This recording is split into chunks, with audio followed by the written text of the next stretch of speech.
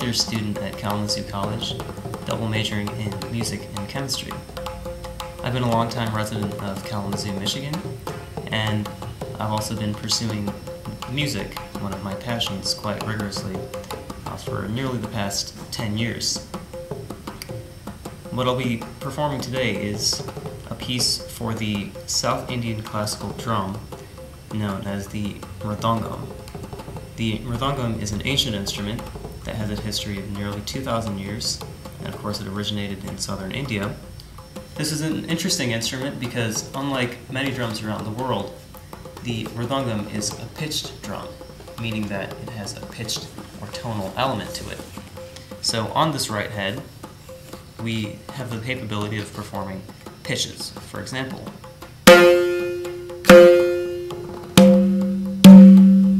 And a variety of non-tonal strokes as well. So these are all produced using structured fingering techniques that require us to split our hands and fingers into different formations to create different tonal and non-tonal sounds. So for example, on the tonal head, we can play strokes such as or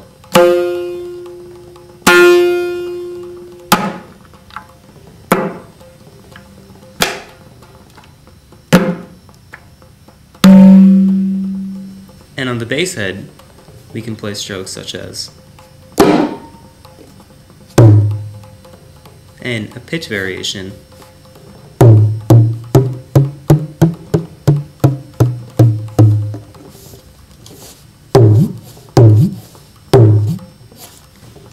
In addition to this, we can play strokes simultaneously on the left and right heads together to produce a completely different sound. For example, plus gives us similarly, and gives us.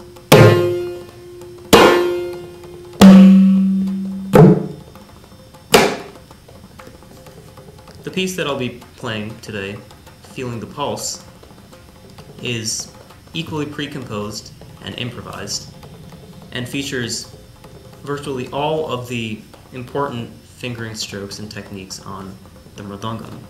So in this piece you'll hear the wide variety of tonal and non-tonal sounds that the Mridangam is capable of producing.